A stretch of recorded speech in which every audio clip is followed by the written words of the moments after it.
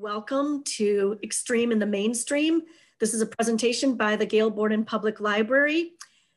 And just go to our webpage, www.galeborden.info/events for more events that we will be doing virtually in these pandemic days.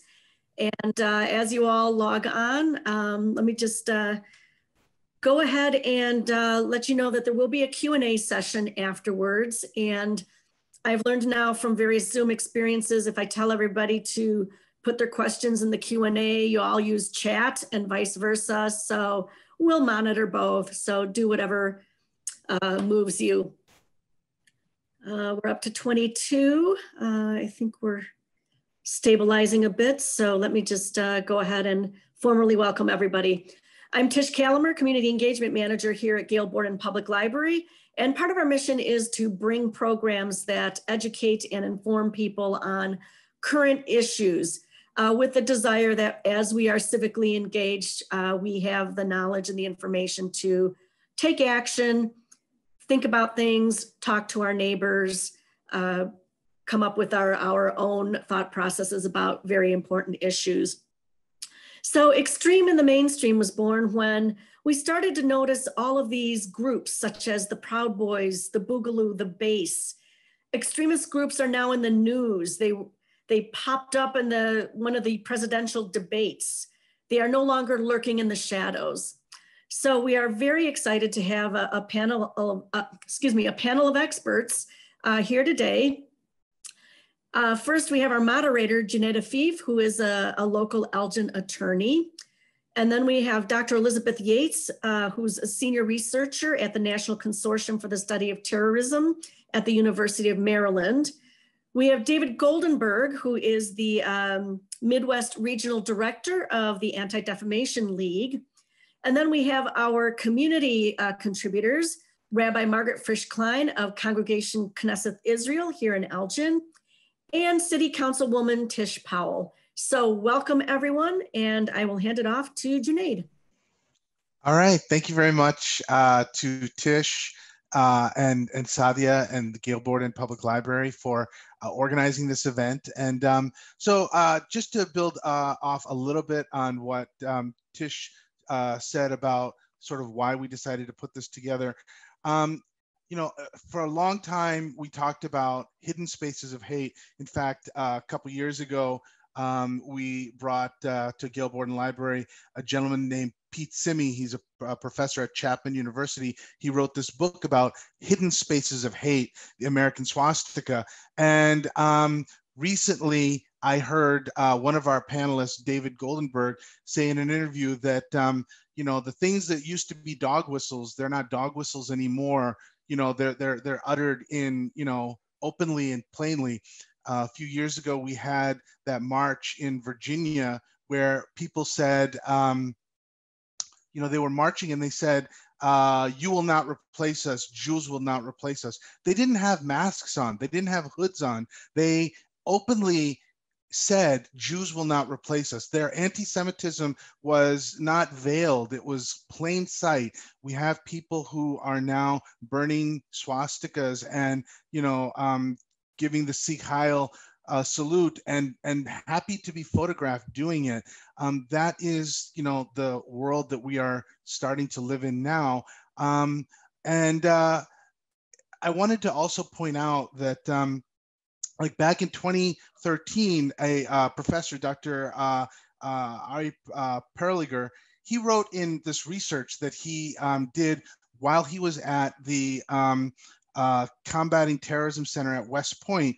And he wrote, it's not only feeling deprivation that motivates those involved in far-right violence, but also the sense of empowerment that emerges when the political system is perceived to be increasingly permissive of far-right ideas. And he wrote that back in 2013. And of course, from 2016 to now, we've seen that this extremism has clearly been brought into the mainstream. And so the way we're going to do today's session is we're going to have Dr. Elizabeth Yates and David Goldenberg speak first and second. Dr. Yates is going to talk about her research on domestic radicalization and far-right extremism. David Goldenberg is going to add color. He is the regional director of the Midwest office of the Anti-Defamation League. And he's going to talk about the work that ADL does vis-a-vis extremism and hate. And then, as Tish mentioned, our city councilwoman Tish Powell and Margaret Frisch-Klein, rabbi at Congregation Kneseth Israel, are going to add color because they represent two communities that have historically been the largest victims of hate and violence in the United States. That is the Jewish community and the Black American community. And then we will open it up for Q&A and discussion amongst the panelists. So right off the bat, we will have Dr. Elizabeth Yates, a senior researcher on domestic terrorism at the National Consortium for the Study of Terrorism and Responses to Terrorism at the University of Maryland. The acronym there is START. So with that, I'll turn it over to Dr. Yates. You would think it's my first Zoom call in pandemic. That is not accurate. But yeah, thank you so much, everyone, for having me.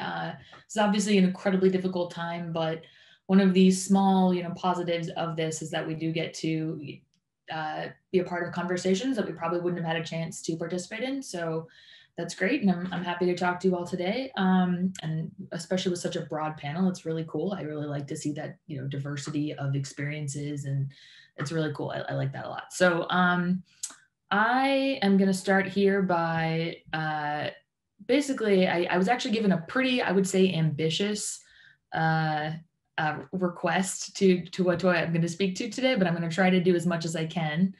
Let me pull up my slides here. Yes. Okay. So that's fine. Sorry. Okay, so the title of my talk today is called Data Trends in the Current Wave of Far-Right Extremism. I do come from the center, the START Center. I won't repeat the non-acronym because none of you should ever have to remember it. It's long, we do acronyms a lot. But I will just tell you a little bit about who we are at the University of Maryland. We are an independent research center. We were founded after 9/11 with the goal of trying to facilitate the relationship between academics who are working on data and really trying to insert empirical information into public policy debates around terrorism. We've expanded a lot since then. I work primarily on extremism and terrorism. We have people doing disinformation research, that kind of thing. We're no longer, this actually is a little bit old, it should say we're an emeritus center of excellence from Homeland Security, but we do get a lot of federal grants, but we are an independent center. So we really, our goal is to try to create data that is objective and reliable and can sort of serve as tests to try to understand the observations and the ideas that we have about extremism and terrorism as we're seeing it. So yeah, I do a lot of talks with this kind of not thrilling, but hopefully informing title. So I'm going to do a couple of things. I'm going to basically focus on showing data to look at what the current wave of extremism looks like and how it's different from other waves, or I'm sorry, how it's different from previous waves, and also just the way that we've seen far-right extremism in the US, especially recently. I'm going to start really quickly by contextualizing it a little bit just to show, and I'm a sociologist, and so I'm always thinking about things in sort of broad social trends, right? And so when I look today at what is unquestionably a wave of violent far-right white supremacist extremism, this is something that has a lot in common with the previous waves we've seen before. So I'm not going to go into a ton of details about all of these ones I listed here, but I do think it's important to understand what this has in common is that throughout the history of the United States, we've seen these waves of white supremacist violence and organizing emerge specifically in reaction to moments when white, especially male, straight, Christian dominance, political, economic, cultural, was being challenged in different ways, right? So immediately after the Civil War, in the 1920s, that was, of course, very anti-Black. In the 1920s, we saw huge waves of Klan organizing, some say up to 4 million Klan members organizing, especially in the Midwest and in states like Pennsylvania, that were very anti-immigrant, very anti-Catholic, and also, of course, very anti-Semitic and anti-Black as well. In the 60s, in the reaction to the civil rights movement. And then in the 90s, you had this skinhead sort of emerge. And then I would say I put 2012 here because that's when our data starts to show a growth in terrorism, but it might even be a little bit earlier than that, that we can sort of say this is the beginning wave of what has been large growth in the organizing and violence perpetrated by white supremacists, anti-government extremists, and other extremists that we typically describe as on the right, as on the far right. And I would say there are a lot of reasons for this. I know we've talked about some of them already. I would say that, especially in order to understand it as one of these other waves, that one of the driving animators here is this reaction to this idea of a minority majority or the demographic changes in the United States. And I'll talk about a little bit in Western Europe also. That's something that we've seen extremists start to talk about, mobilized for generations, decades, but especially in recent moments. And so there are a lot of other factors on the national level scale that impact that also. This is all political violence. It is intimately connected to the political system. And so the kind of mainstreaming of extremist ideas and rhetoric that permeates political discourse certainly has an impact. And there are economic factors as well. So yeah, so I'm going to talk a little bit about some of the specific trends we see. What makes this different from a data perspective? Okay, one more thing, I guess, a little bit of background. So this is some data from one of the data sets I work on. And what we've done here is we created a sample of extremists, ideological extremists in the United States. And so our definition here, and this is for almost all of our data sets, is based on sort of behavior rather than exclusively ideology, right? So in order to qualify for inclusion in this data set, what we say is that you have to have broken the law and especially to have been violent to count here, right? So we don't do a great job of tracking things like flyering around the country or especially harassment that may not go accounted for, reported to law enforcement. But in any case, this is sort of a snapshot across time of what extremism, illegal extremism, especially violent extremism in the United States looks like. So even as I say that we're facing and experiencing this wave of white supremacist and far-right extremism, those kinds of ideas and actions by those groups have been present throughout history and even recently. So, we do say a lot like this is, everyone's noticing it. There are absolutely, I think by pretty much any measure, a jump in this kind of activity. It's been something that's been present in our society for a very long time. This is not brand new at all. You can see here, there was greater activity maybe by the far left in the 70s. This is a look at, this is especially capturing some of the sort of whether underground, left associated terrorist groups. It is certainly undercounting what we call the far right in that moment. And I guess I should say I really mean white supremacist, anti-government, some of the folks that identify themselves on the right with extremist ideas. But it's been a large part of organizing for a long time. So even as Islamist extremism started to become a bigger factor in our, the national picture here, we continue to see the far right being playing a very active role in violence and extremism in the United States. But it also, far right extremism also tends to be some of the most violent. So typically our data shows it's more violent than far left extremists who are more likely to be arrested for things like property damage or, sort of environmental or eco-terrorism, which doesn't tend to target people, whereas the far right is much more likely to be engaged in violence targeting people. So that's one thing that our data shows very clearly too. So I always want to give that background to say, okay, this is something we need to think about, but this is not brand new, which means that we're also not going to solve it immediately or address it, right? These factors have been a part of our society for a very long time, and they will continue to be so no matter what happens in the immediate, political, economic context. Okay, so a couple of things. One is just the jump in terrorist attacks. Perpetrated by groups associated with the far right or individuals associated with the far right. So I have here, and again, this is all preliminary, which is why I'm actually going on parental leave in 5 weeks. So I'm trying to get this all out. So they're particularly boring data points or slides today, but what this shows you is just the astronomical growth in what we would describe as terrorist attacks in the last, especially 6 or 7 years. So the red is basically Western Europe. It's Western Europe, New Zealand, Australia. And there's a huge spike in 2015 here. And if you see, look on this, the y-axis here, this is over 100 attacks. What this is really driven by is attacks on refugee centers. That is something that we have seen just explode in terms of violence perpetrated by the far right or far right actors in the last few years. That has been a major target in Europe, especially, and certainly in the US, but we just haven't had the same numbers of refugees here. So we have not seen that kind of violence.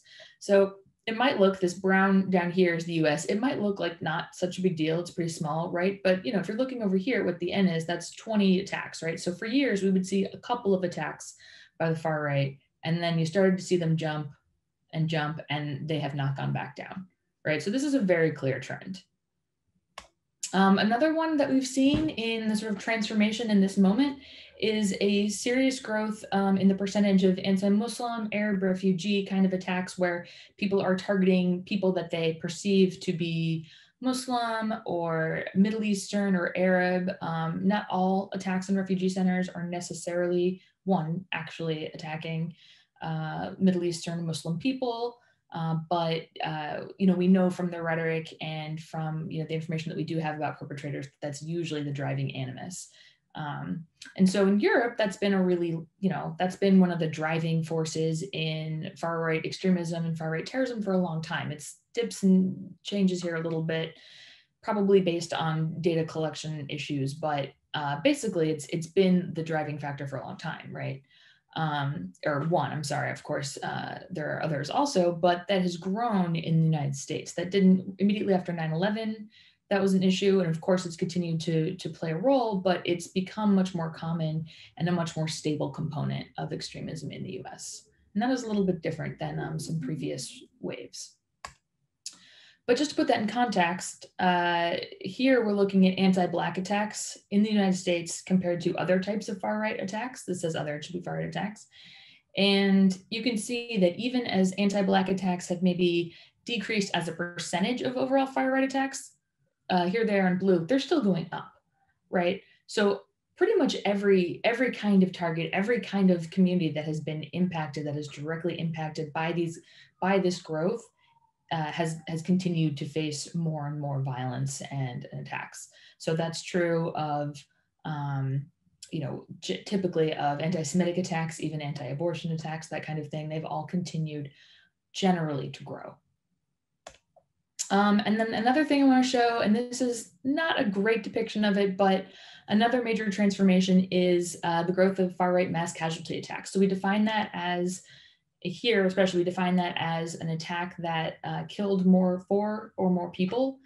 And frankly, that was just something we didn't see from the far right for a long time. So, if you're an observer and you're thinking, oh my gosh, I keep hearing about these horrible tragedies, one after the other, perpetrated by these neo-Nazis or these white supremacists, this is not something I was seeing before. That's absolutely true, right? These are very small numbers, 1, 2, 3, and 4, but they just weren't happening to anywhere near the scale that they are now. They're happening, every few months, a couple times a year. And what this doesn't capture, and we should have some data that does capture it later, is the thwarted attacks. So just the numbers of typically young white men getting arrested for planning attacks on political targets, on religious, especially, and racial minorities, that kind of thing, that have been thwarted, or that people have turned them in, or they get arrested on weapons charges. Maybe all of that has also grown. So this is something that, again, it just didn't characterize far-right extremism. It doesn't characterize far-left extremism right now. And it was seen as, typically more of an Islamist extremism tactic, and it's absolutely become a threat in the far right. So I'm just going to look at a couple of the different recent mass casualty attacks that, unfortunately, I know we all have spent a lot of time thinking about and reading about in recent years, and talk about how those attacks reflect some of the data points that I've talked about. So on the top corner over here, you can see this gun, which, and I'm sorry, this is, I assume that everyone who came to this knew that this would be a very difficult conversation, but I probably should have warned you ahead of time that I was going to show you a picture of an actual gun used in something so horrific and violent. But this, I'm doing that in order to illustrate some of the trends that I've shown before. So one is that these are all mass casualty attacks, right? Again, we just didn't see this the same way. We've got a representation of the Christchurch shooting in 2019, which killed 51 people and injured 40, targeting 2 mosques in New Zealand, Christchurch, New Zealand. The El Paso attack in only 6 months later, 7 or 8 months later, which killed 21 and I believe injured 21, targeting Latinx population typically, or especially in El Paso, Texas. And then the Tree of Life shooting in 2018, which killed 11 people and wounded 6, obviously targeting Jewish people. And then Dylan Roof in 2015, which was one of the earlier sort of types of this attack, who targeted African Americans, I believe killing 9 in Charleston, South Carolina. So what these all have in common, these horrific events have in common, is of course that they are mass casualty attacks. Again, a real departure from what we saw outside of Timothy McVeigh, in the 90s and early 2000s. Another one is that they were all guns. They were, using semi-automatic or automatic guns as opposed to, bombs or other kind of terrorist tactics that were used previously more. They all targeted different minority populations or, different, demographics. But at the same time, they all did share a driving factor here, which is a sort of xenophobia, which we've seen is more and more prominent, as I mentioned before, especially anti-Muslim, anti-Arab, Middle Eastern sentiment is increasingly present in white supremacist violence and rhetoric. And so I want to illustrate that a little bit because I think it's not always obvious. So if you look at Dylan Roof here at the bottom, this picture of him, it's, I'm sure you've all seen it. He's holding a Confederate flag. He targeted the long-term, the unfortunately, one of the main targets of white supremacist violence in the United States, Black Americans in a Black church, which of course is symbolic for the, incredibly important organizing role that Black churches have had in American history. And so he really couched it in this very sort of white supremacist, typical American, United States focused attack. But if you look at his writing and his rhetoric, he really was drawing on a lot of transnational and international propaganda and rhetoric. So he mentioned, colonialism, apartheid states in Africa that he, thought were examples of modern, should be examples of a white supremacist society. He also, in his sort of manifesto and later in his writing in jail, explicitly referenced refugee populations in Europe, and sort of basically said that he thought they were analogous to Latinx populations in the United States at the time. So that does illustrate another dimension here, which we see as the transnational, not only organizing, but the transnational sort of rhetoric and shared ideas that we see growing. And that we weren't talking about this as much in 2015, but it has always been a component of the far right, but we're seeing it more and more. We see this also, of course, in the attack on the Tree of Life. This was attack targeting, 2 Jewish congregations in Pittsburgh. Unfortunately, anti-Semitism has long been a central driver, especially of conspiracy theories on the far right.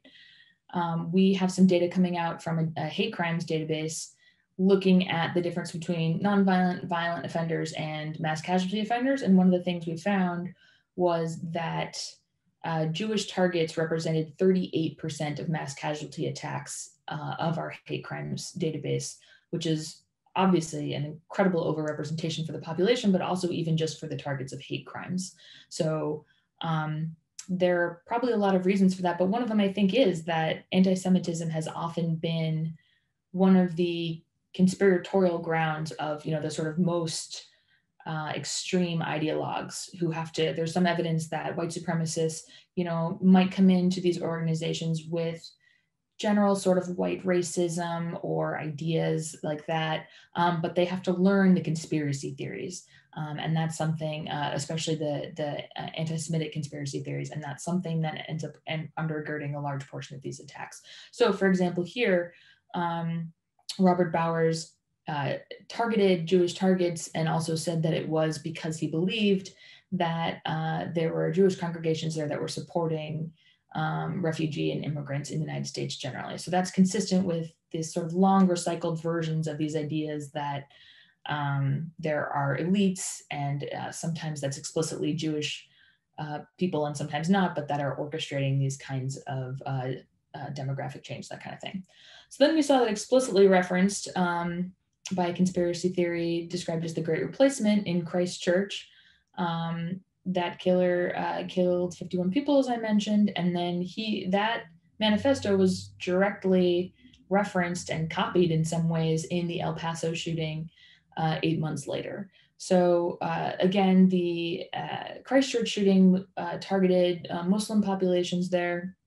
And then in El Paso, the shooter Patrick Crucius was focused on Latinx populations, but he basically said, I see my views and my beliefs mirrored in this attack in New Zealand, and I see the Latinx population, as the target population that I should be focused on here. So in some ways, even though these all targeted very different communities, they also were linked by these fears of demographic change, conspiracy theories about elites manipulating and intentionally driving these changes, about baseless conspiracy theories about white Americans, however they define that, which shifts and changes a lot, losing their political economic dominance in some ways.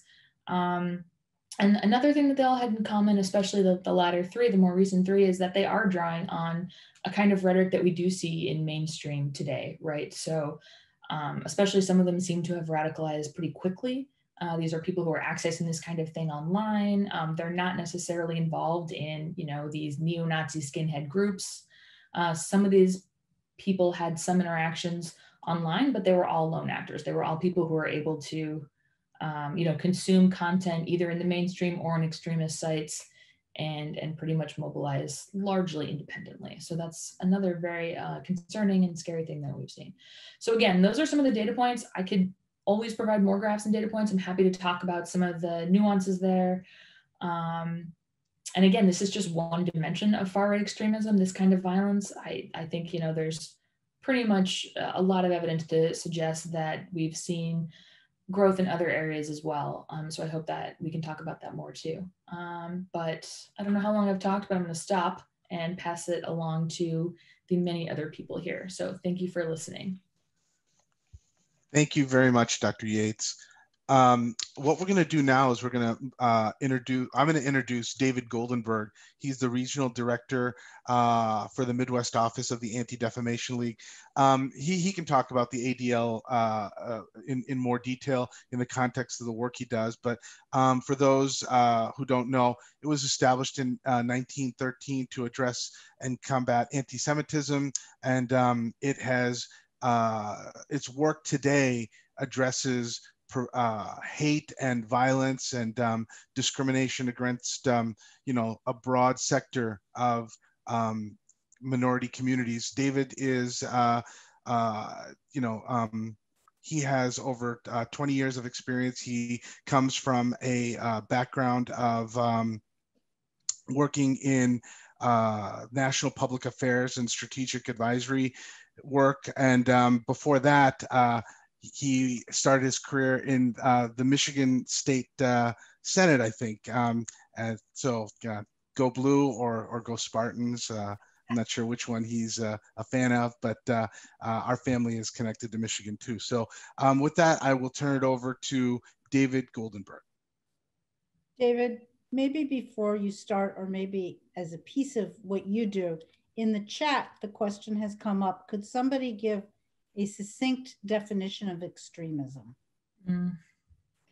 Absolutely, and I can touch on that. I certainly, and Dr. Yates can add some, but real briefly, I would just say that, and I responded in the Q&A pasting ADL's definition of extremism.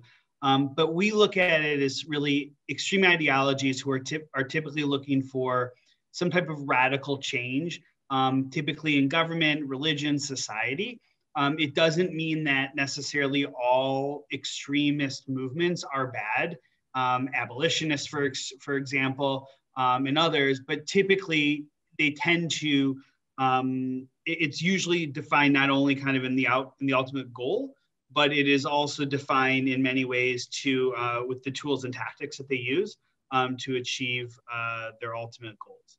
So that would be kind of a quick and sort of concise definition. Dr. Yates, I don't know if you want to add anything, but and then if not, I can go into my presentation.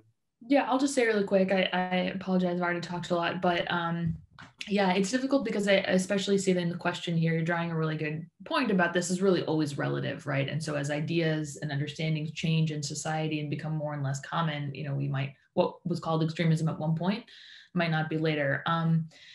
So sometimes we use different versions, but generally in the work that we do, as I said, we really focus on illegal activity and particularly violent activity. And sometimes that is based around ideas that may be more broadly shared in the population. That's something that we need to think about, I think, as citizens. But, you know, typically, we typically find that most of the extremists, you know, especially far right, are folks operating around ideologies that are, you know, more outside of the norm. So yeah, advancing radical change, which could be something like you know, a white ethno-state or something like that. So yeah, it's not perfect. But I appreciate you asking that question. Okay. Well, why don't I go ahead and just I'm going to quickly share my screen. I'm going to put some kind of go through this. Hopefully everyone can see it. And so I want to take just a couple minutes and thank the library for having me. And Junaid had talked a little bit about ADL, and I'll give the quick and dirty of kind of 2-minute summary of the work that we do. But ADL was actually founded in Chicago in 1913 with a dual-pronged mission to stop the defamation of the Jewish people and to secure justice and fair treatment for all. And we take that second part of our mission very seriously, because our feeling is that you can't fight or eliminate one ism or obia without dealing with all of them. And often when you're dealing with, shall we say, haters, their hate is not necessarily mutually exclusive. While it may have roots in certain areas, if they tend to hate one group, whether it be minorities, Jews, Blacks, Latinos, whomever, they tend to hate them all. And that's what we typically find.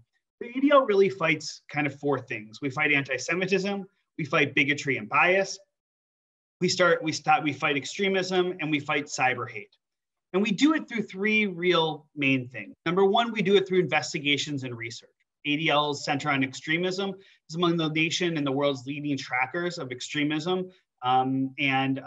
We actively work in many cases, sometimes to actually infiltrate extremist networks online or in real life, where we expose and monitor the work that they're doing and the steps that they're taking. And we actually provide assist to law enforcement when we figure out if someone has intent, if someone has capability, and if we can figure out where they are, we ultimately will expose them. We had more than 600 assists to law enforcement last year. We have had more than 900 already this year. We've stopped incidents from occurring by working with them in tips to law enforcement. We also do it through education and training in schools, through professional development, through peer-to-peer training with students that works on anti-bias work. We also do it through helping law enforcement. We do it through helping them with implicit bias training and also through trainings on extremism, white supremacy, and hate crimes as well. And lastly, we do it through advocacy and assist. So we provide assistance to people who are victims of bias-based incidents, not just anti-Semitism, but all bias-based incidents. And we do it through advocacy for civil rights legislation, for equal rights legislation, religious freedom legislation, and so on and so forth. So I want to talk, I'm going to cover data really briefly, but I wanted to kind of put some things out there to kind of, maybe builds on what Dr. Yates was sharing. So ADL tracks the number of anti-Semitic incidents around the country. And when I say incidents, we don't define them just as sort of what we would consider to be a hate crime, but instead they are harassment, vandalism, and assaults. And so what we saw in 2019 was more than 2,000 anti-Semitic incidents, which was the highest number that you can see that we had in the history of ADL tracking, which by the way has been almost 45 years. This year, we are going to blow through that number, unfortunately. And it was a 66% increase since 2016. Here in the Midwest, we're talking about 136% increase in the Midwest states. So just to kind of give you a sense from a data and statistics, here are just some pictures. And I apologize for the images, but I wanted to put these up here. And then just to kind of give you a sense, and these are, by the way, very tame compared to considering what we typically see. The one in the upper left-hand corner is in Wakanda in Lake County. The one in the mid, and that was on a school playground. The one in the upper middle was in a North Shore community. This was a soccer club that decided that they would take their team picture with the Hail Hitler sign. The one on the right happened to be in Minneapolis. It was at a public school in Minneapolis. The one in the middle with the swastika and the Trump crossed off, that was in Lake Zurich. That got a lot of coverage for those of you who read the Daily Herald. In the lower left-hand corner was a synagogue in Racine, so just over the Wisconsin border. So these are just really, you know, the unfortunate thing is we see these pretty much on a near daily basis. The other thing that we're seeing too that really is quite alarming is when we looked at our numbers from 2018 to 2019, we saw a 60% increase in school-based incidents in K through 12. 40% of all the incidents that we responded to were in schools and universities, and that compares to just 19% nationwide. So what it tells you is that younger kids and younger people are being exposed to this type of hate. And I'll talk a little bit in a couple minutes about why I think that's the case. But I wanted to just kind of put it out there here that we're not just talking about adults, we're talking about kids. And these are some other kind of key findings. Now, you saw a 56% increase in physical assaults, but the two that I really want to focus on is the second bullet that says 38% increase in incidents occurring in public places. These aren't private incidents. These are ones where people want to make a statement and they're being more brash and they're being more bold and they're being more public. And the other one I want to highlight is the one on the bottom. Only 13% are committed or inspired by extremist groups that we could track back to an extremist group. So these guys, these aren't necessarily card-carrying members of the Klan or the Proud Boys or the Oath Keepers or the groups that you hear about in the news. These are people who are typically inspired online. They're inspired to take some type of action, but you're not talking about groups and organizations, you're talking about individuals. And so that's really important. And the last piece too is these are, Dr. Yates talked a little bit about sort of far right extremism. These are white supremacist propaganda incidents. So we've seen since from between 2017 to 2019, a more than 500% increase in all white supremacist propaganda. And this is flyering, this is stickering, this is harassment, these are violent acts. But we also saw more than 100% increase on college campuses. And so that tells you also, again, who is being targeted by these types of groups because they view these students as being impressionable and they're ultimately trying to get it lower. And there are groups like Identity Europa, which is a far-right, alt-right nationalist organization. And if you go on their website, they actually outline what their strategy is to go onto college campuses and force these types of conversations. Their playbook is right online on their website. And so somebody put in those questions, by the way, about, you know, these images. These aren't people who are wearing like, you know, Klan uniforms. They're not people wearing black outfits and black combat boots, right? These are people wearing khakis and they're wearing polo shirts and they have nothing on their face because they want to show who they are. And so what we've seen is really almost like the professionalization of hate.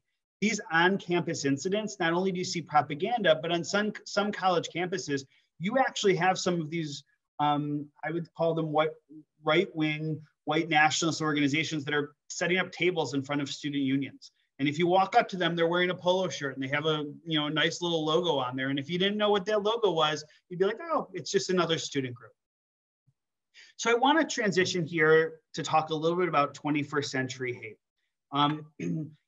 It used to be with ADL, you know, a number of years ago when we tracked sort of online hate, you'd see it on these kind of extremist websites, 4chan or Gab or Telegram or parts of Reddit, which you may be familiar with.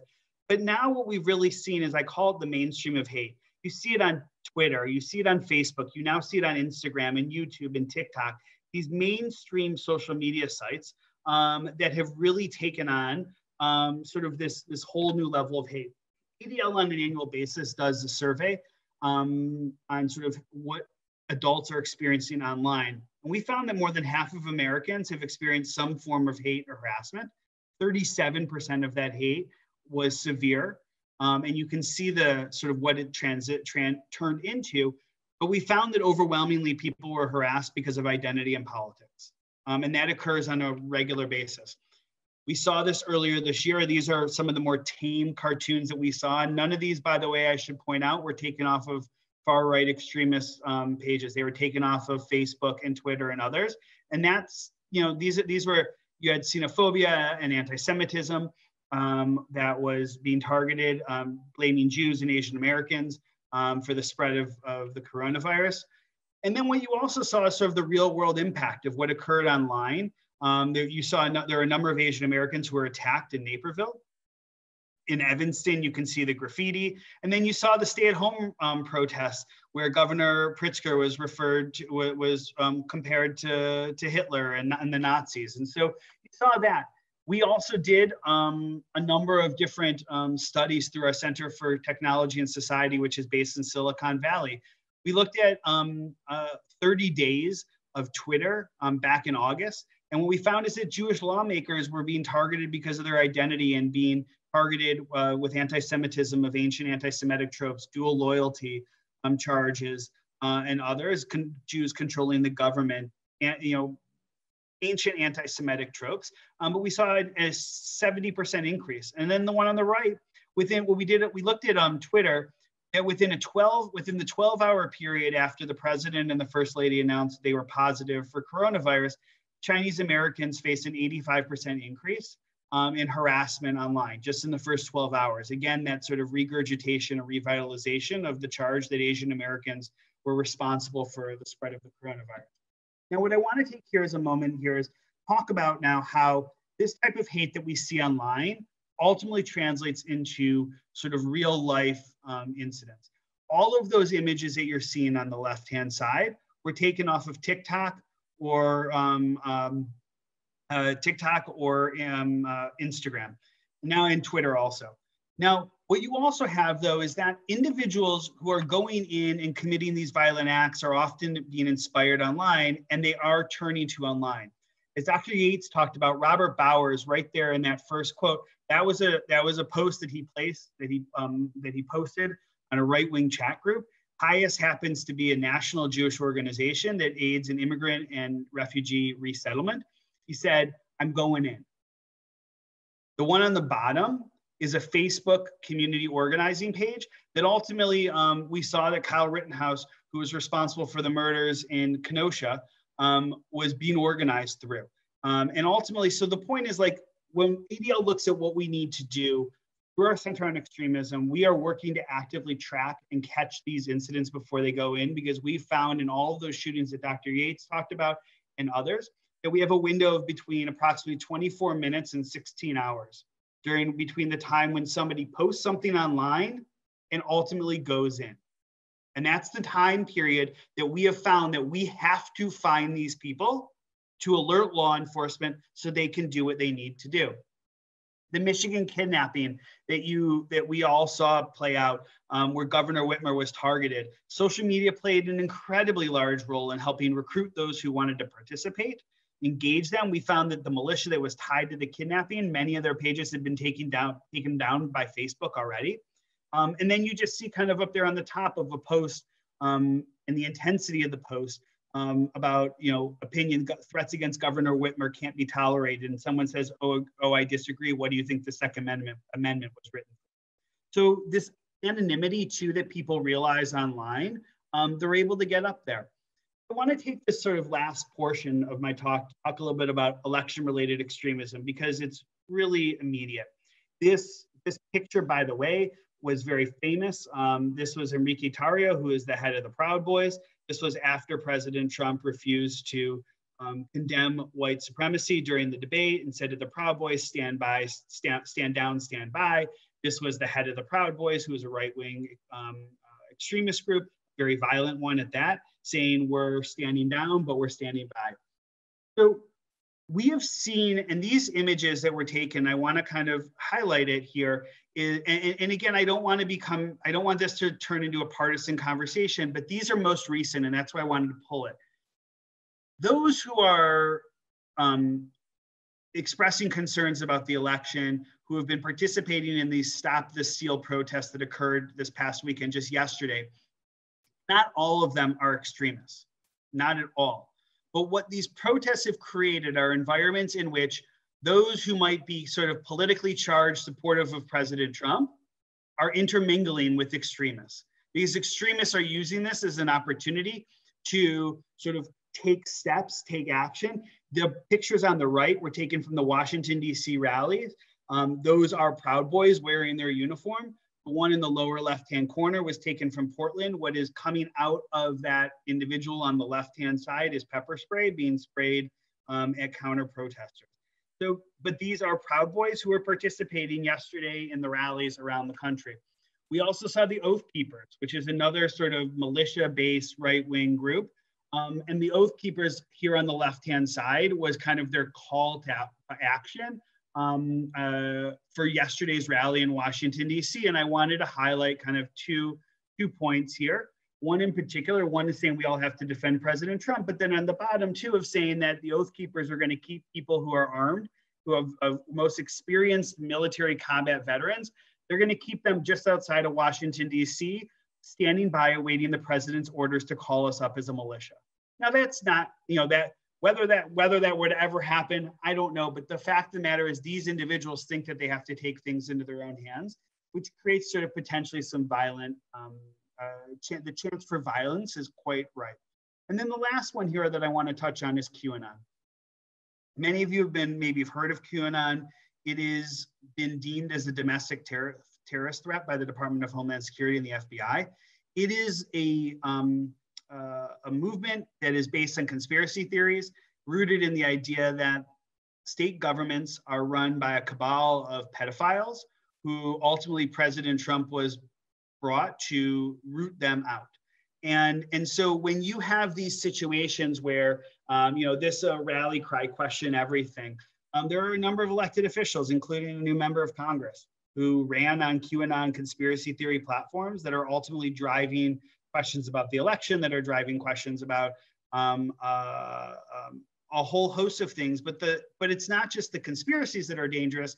It's when they take things into their own hands.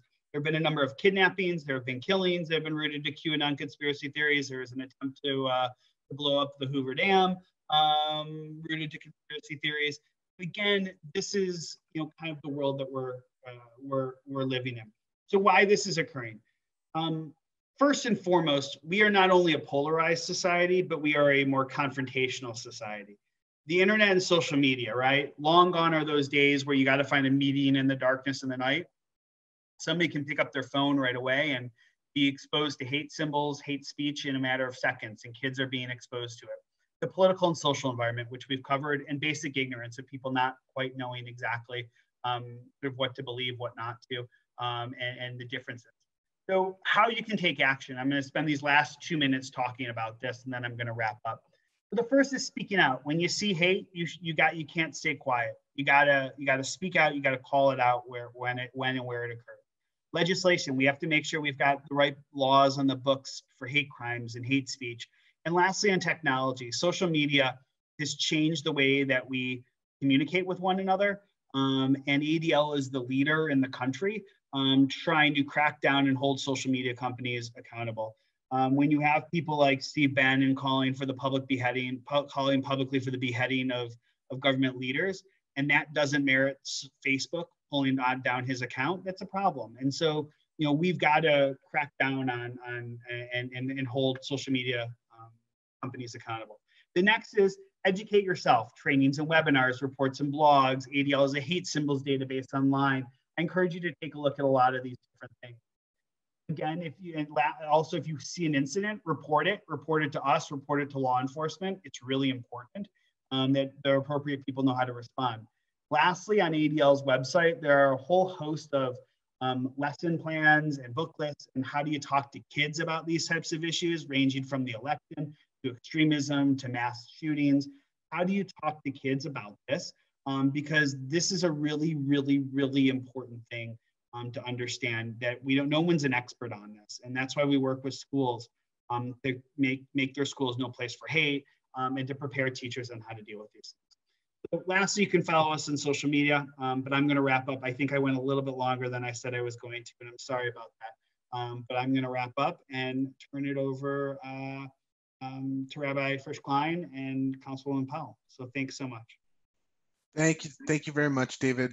So now we're going to get local community perspectives from two of the communities that, as we saw from the data, are like most highly impacted by this type of extremist violence, and that's the Jewish community and the Black community. I asked Margaret and Tish who would like to go first. Both deferred to the other, so I flipped a coin and Tish won. So you're on, Tish. Great. So what does that mean? I don't know which is winning in that case. Well, thank you for having me today. And wow, this is just very deeply personal for me as a leader in our community, but as a Black woman in America, just watching everything that has unfolded in our country, just recently and then over the course of history. And I'm a native from Michigan, so some of the things that have been brought up, David, I'm not sure if you're a U of M fan or a Spartan. I'm a Spartan, but I'm from just outside of Detroit. So I've got both in my family. I shout out to my cousins that are online that are U of M alums, Justin and Jennifer, and their parents. My aunt and uncle are Michigan State fans, so I have to root for both. Considering you're really a Notre Dame fan. Yes, I'm a Notre Dame alum, so that trumps everything right now.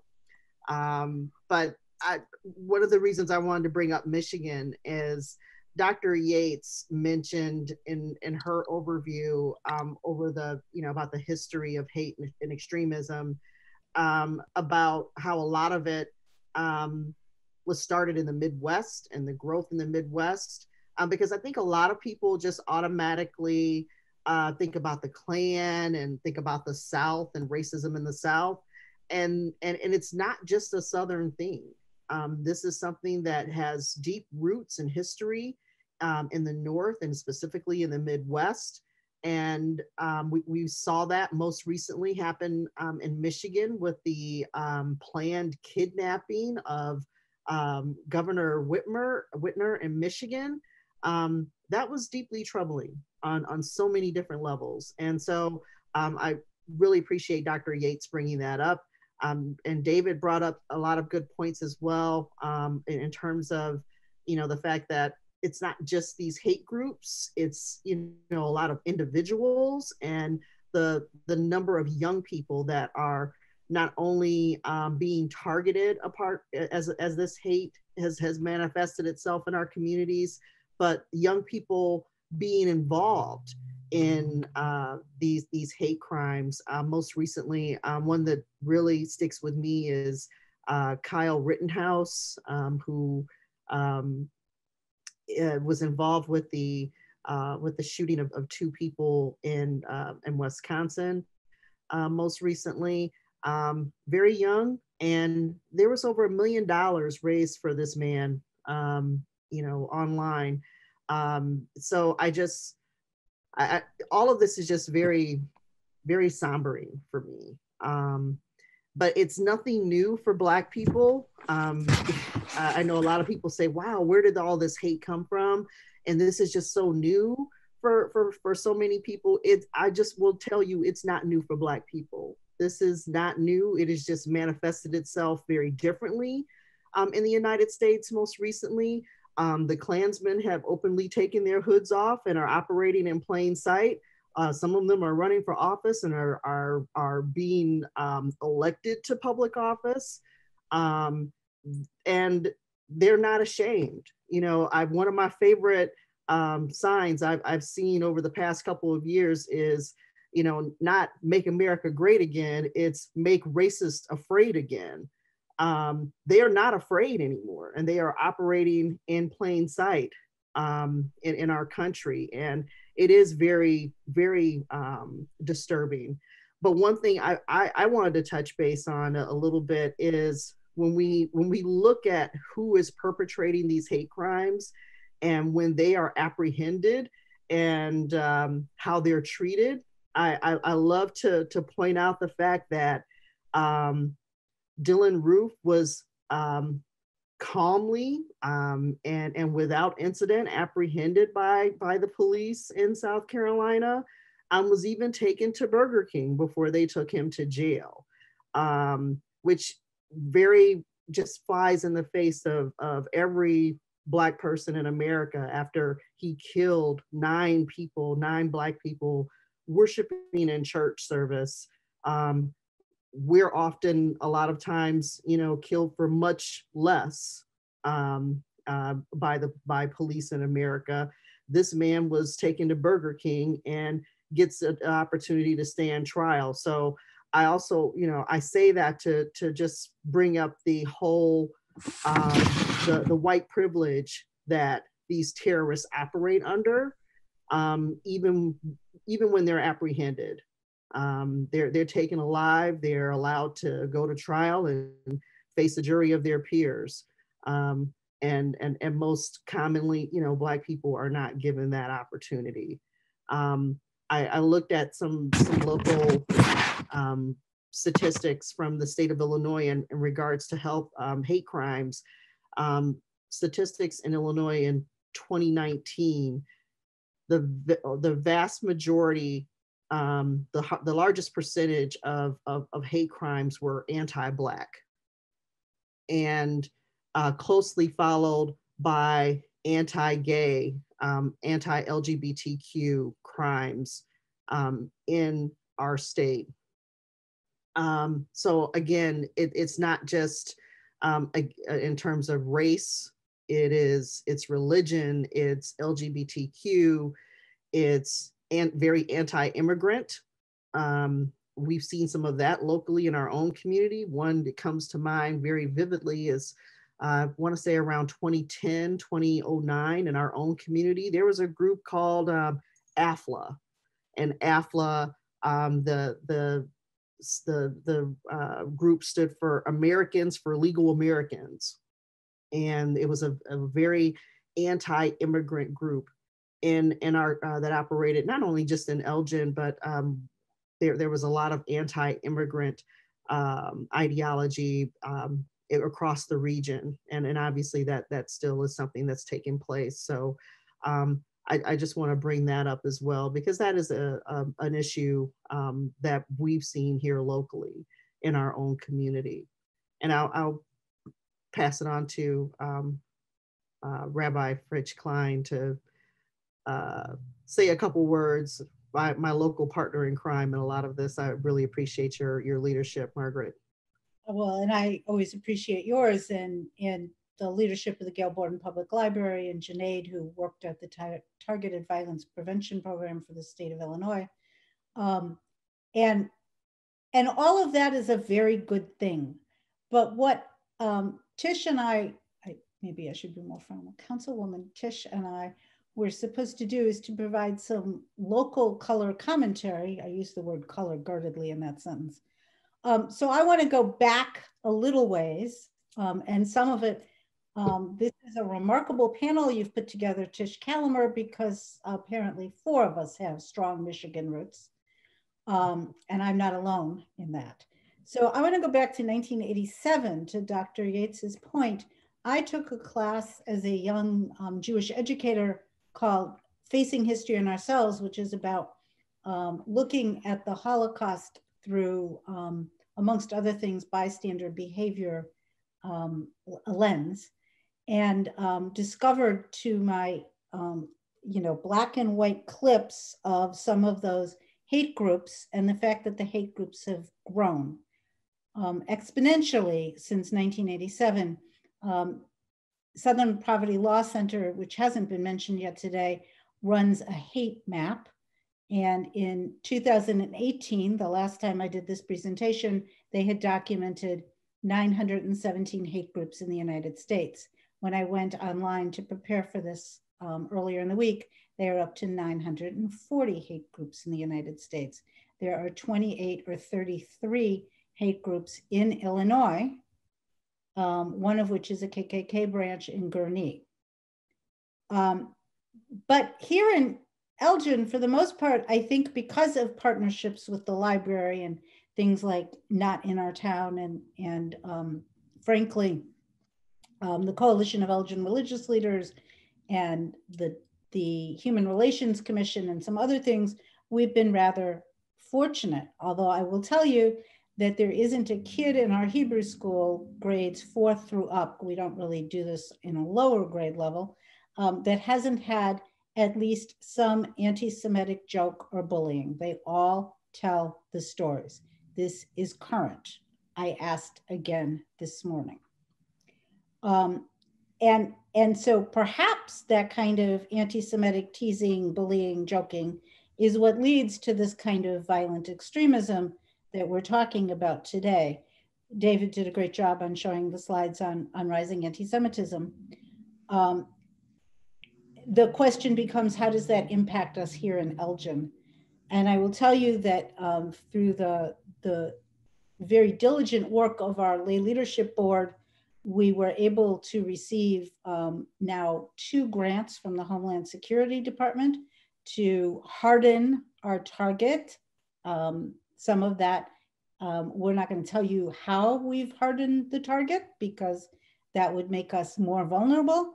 I will tell you that sometimes the rabbi has sleepless nights because particularly last Hanukkah, after the stabbing of a rabbi in his own home at the Hanukkah party, at his own Hanukkah party, which by the way, some of you have even been to my Hanukkah parties, right? I'm the visible sign of Judaism in Elgin, and I move around a lot. And sometimes I even have coffee with somebody like Tish or with Tracy Ellis. And then, you know, there are 2 of us that are targets sitting there. It was quite touching when, I think it was AJC, did this Proud and Jewish campaign after the stabbing last year. And I went around town and I held up my little sign at the City Hall and then at the police department. I'm a police chaplain, so I double dip sometimes. Junaid came over to the house and there's a picture of us standing together with that sign. But these are very real things. So I'm going to share my screen now. I think this will work. I have 2 slides, just 2 slides, I think. That's the second slide.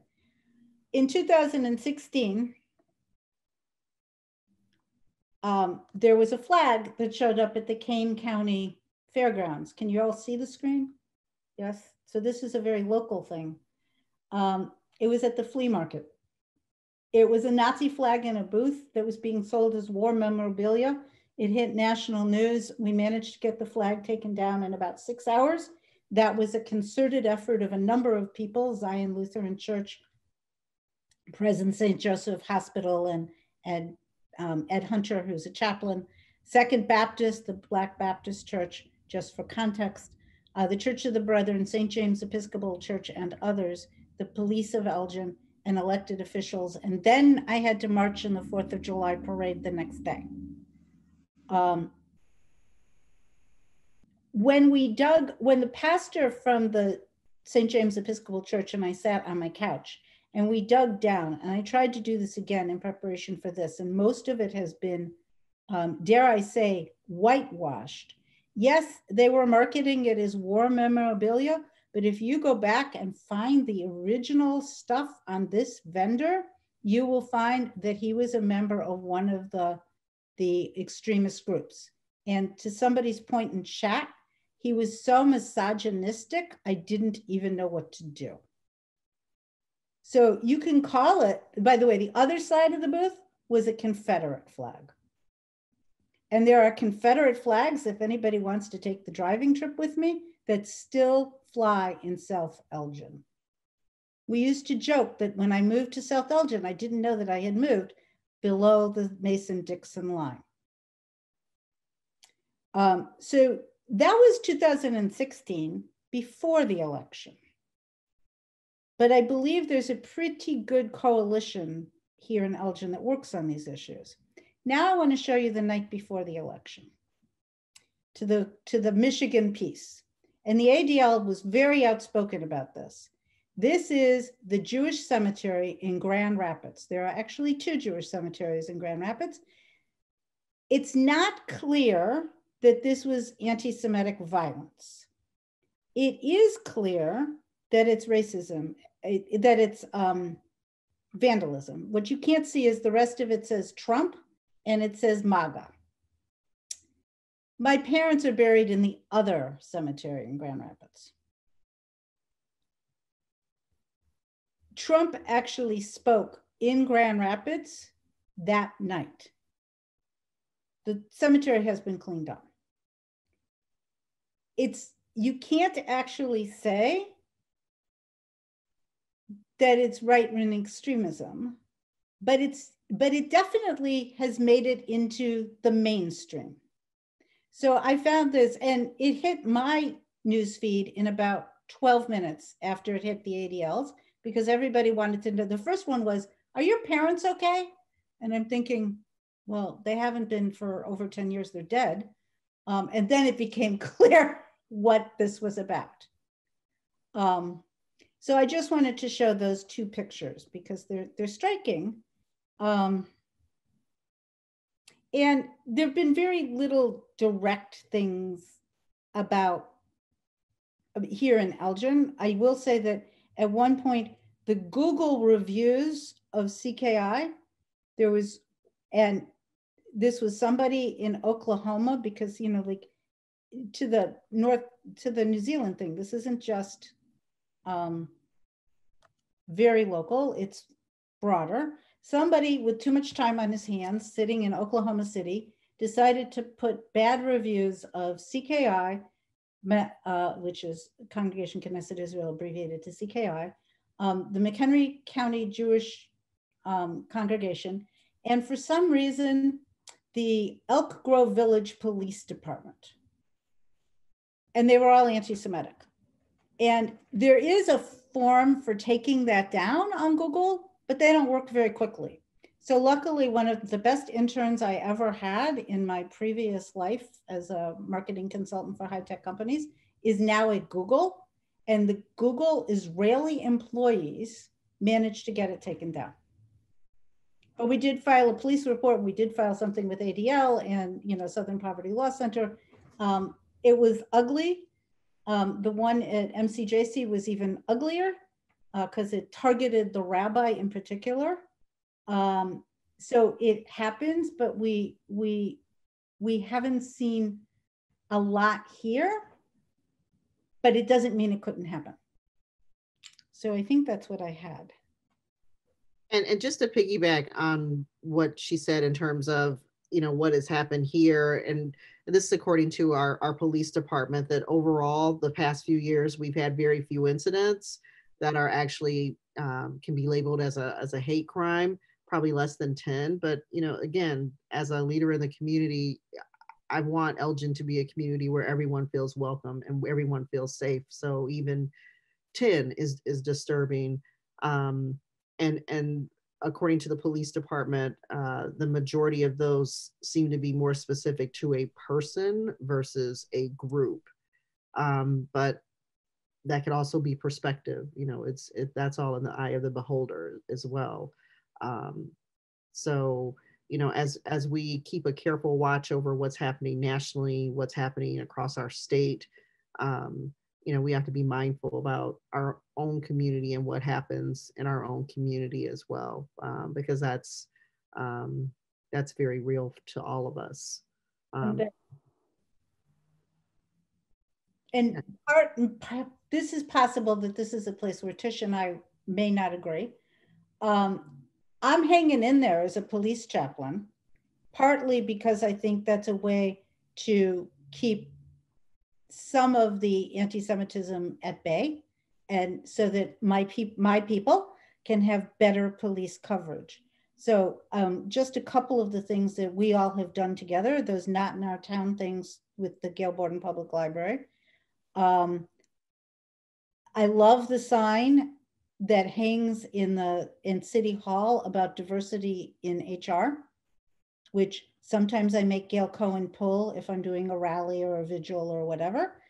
The rally that we all did after Charlottesville, standing on City Hall Plaza, and then after Pittsburgh, the church across the street from us, Holy Trinity, and I did what we called Unity on Division Street. So when there's something, we know we have people that will stand up and be counted. The question is always, how do we prevent that from happening? And I think partly it's from doing panels like this. Absolutely. So I'm not seeing where we don't agree. Yeah. You It's fabulous. mentioned we wouldn't be on the same page, Margaret. I'm missing. Someday this pandemic will be over and we can have wine again. It'll be much more fun. Yes, but there are so many local organizations that I really appreciate their work. The library, our Human Relations Commission, and Elgin in solidarity with Black Lives Matter. There are just so many different groups that have really been actively involved in having the conversations that need to be had in our community and bringing people together. And one of the things I'm most proud of, all of the different Black Lives Matter protests that we had here recently after the murder of George Floyd, we didn't have any violence in our community. And I think people were expecting certain things to happen just based on what they were seeing in other parts of our country. We wound up with beautiful artwork downtown. Yes, and there's going to be more of that. We're going to be preserving that in a way. So the question also was, how does it move from extreme to mainstream? And so I didn't do a whole PowerPoint. This is my PowerPoint. It's a little school. At one point, Tish, you probably remember this, I was called into a U46 school board meeting because they were going to talk about African American History Month. You may have been there. I was speaker 3. And one of the things that was so shocking to me was the amount of misinformation that got read into the U46 school board minutes by people who would say things that are just categorically untrue. But the whole question of, you know, what you teach kids, how you select textbooks, who you vote for, all of this becomes, you know, I have high school friends in Michigan that are still in Michigan, in Grand Rapids, that are huge QAnon people. And I'm like, how did this happen, right? I don't quite get that. But those are really important questions, the how you choose textbooks. Which I don't think we have a problem at U46, but that's a national problem. it is a national problem. I think I would just sort of offer to that point, you know, one of the things that we know exists, and some of you may have heard this term, there's a thing called algorithmic biases. So the way that algorithms work, when you search for things online, when you look at things or click on things on Facebook or on Twitter or whatnot, is you're creating essentially a profile for yourself. You're opting in and you're indicating what you're most interested in. And so an algorithm that gets built on your Google searches, an algorithm that gets built on your Gmail and your Yahoo emails and what you're receiving, algorithms that are based on what pages you follow and people you follow on Twitter and Facebook and what you click on, ultimately drives content to you that the algorithm thinks you're most interested in. We've all done a search at some point for, you know, a new radio or a new TV or a new kitchen appliance or going on a vacation somewhere to Marriott and staying in a Marriott or whatever. And all of a sudden, every advertisement on every website you go to starts popping up. And even though you're like, I bought that pot 6 weeks ago, but I'm still getting advertisements for it. Those are called algorithmic biases. And so where this really comes into play, and I think it's important to understand, is that it's becoming increasingly more and more difficult to be exposed to views that you are not already sort of inclined to have. So that doesn't explain QAnon. That's a whole issue unto itself. But when you start talking about young people and you start talking about educating them and exposing them to different things, and you get back to sort of the ignorance that exists, we have to recognize that we as individuals, frankly, I mean, there's news stations for whatever your political inclination may be, you choose to watch a certain station, a certain network, because you stop listening to radio stations or TV stations, right?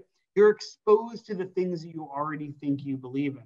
So when we start talking about biases, and we start talking about sort of dealing with racism and anti-Semitism and xenophobia and misogyny and anti-LGBTQ perspectives, like, we've got to address sort of how people are getting their information. It becomes really important. And I know this was a little bit of a tangent off of what you were saying, Rabbi, but the point of sort of from an educational perspective and what we're exposed to, I think we have to recognize that is what we're constantly dealing with.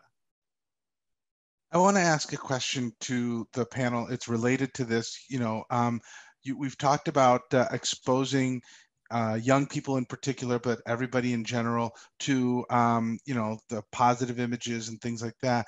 But what about like teaching young people, particularly I'm talking about students in our schools, about what anti-Semitism is, what anti-LGBTQ bias is, what anti-Black racism is, actually talking about the negative things at an early age so that they are less inclined to buy into the false narratives and the tropes that are presented to them later in life, sort of like inoculating them against these narratives that get introduced later. I'm happy to start, at least from an ADL education perspective. So with our younger, first of all, I couldn't agree more, but from a younger student perspective, typically like third grade and younger, we don't go into these issues of racism and religion, and maybe we should, right? Maybe we should expose people much earlier. But what we really work on them is what it means to be an ally, what it means to be an upstander and not a bystander, right? So it's more behavioral than it is necessarily, you're acting a particular way or somebody's acting a particular way because of someone's race or religion or gender or whatnot. But instead, we talk about, if you see bullying on a playground, do you join in? Do you say nothing, or you do something about it, right? And doing something, by the way, could be telling a teacher, right?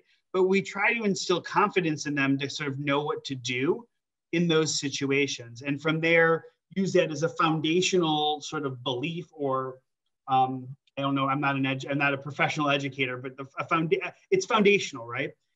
And as we get older, that's when we actually do start educating them. And what we try to do, frankly, is work with schools. We do it through a couple different programs. We do it one through something called our No Place for Hate program. And this is something perhaps we should talk about the district. What it really is it's a year-round program about building a culture and it's student-driven, right? So schools put together student-driven committees that identify from a list of about 40 different activities that they could do during the course of the year. And they have to do at least 3 of them during the course of the year that are all driven about how to be an upstander, not a bystander, but then also digging into some issues a little bit deeper. And that's a year-round culture change. And the goal behind that is to create the right culture. And then the second part that we do is through what we call our World of Difference Institute. And this is an anti-bias training program. We do it for students. So we do kind of like peer-to-peer. But then we also do it for faculty and teachers and administrators, because we find, you don't learn when you're in college getting your teaching degree on how to deal with when you walk into the room a swastika or the N-word being written on the board. teachers often want to do the right things, but they don't know how to, they don't know what to do, and they fear that they're going to do the wrong thing. And so there's an element of training them so that they can actually handle it, so that it gets embedded in the professional culture of the school district. And ultimately, sometimes those trainings occur because the school's responding to an incident. But then ultimately what we try to do is get them to build it into their professional development program too, long term, whether it be with us or anybody else, but just say it's important and make it part of who you are as a school district. Can I add something to some of that? I think that I've always been really interested in hearing about how some of the advocacy groups like ADL and SPLC do that kind of work, especially with young students, because, you know, I'm an educator also, so I get college students occasionally. I'm primarily a researcher, but I also teach college students. And by the time they get there, they do know something. They're becoming adults. And one of the things that I found in teaching at this level is that, so I've taught in sociology and in terrorism studies, and what I found is that, I'll just say this briefly, if you're going to talk to, you know, white students about racism and anti-Semitism and homophobia and prejudice and bias and all these things, you also have to talk not just about the phobias and the isms and the prejudice and the bias, but you have to talk about whiteness also. And you have to talk about, you know, getting them to think of themselves and to recognize that. And so that's something I always talk to them about. And the other is really to try to establish early on that they might feel defensive a lot, and to try to get them comfortable with that feeling and to address it, because that's not something I think that they're used to. They should be getting used to expressing themselves and, you know, thinking for themselves. That's a really important part of what we do. And, you know, so I try to think of ways and moments when I've been taught something or made something has become clear to me, you know, and try to get especially white students, you know, comfortable with that level, that emotion that they have, and to try to deal with it. So those are just some things that I, you know, end up dealing with probably on a weekly basis when I'm teaching. So thank you both. We've got it seems like we have a lot of questions, so I'm gonna move to another topic, and that is something that I think maybe one of the panelists touched on, and it's the recruitment of far-right extremism in the military and in the police departments. So if is that a problem, and what, if anything, is being done about it, and if, you know, what more should we be doing to address it?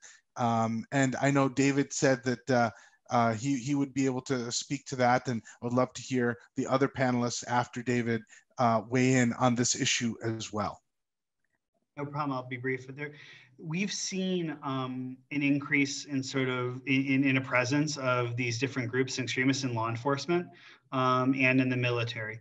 It's not to a point where they're taking over departments or anything like that. But what we are seeing, though, is that there is a presence. And what we work with law enforcement is that they have, I'll use one example because it made news in the region.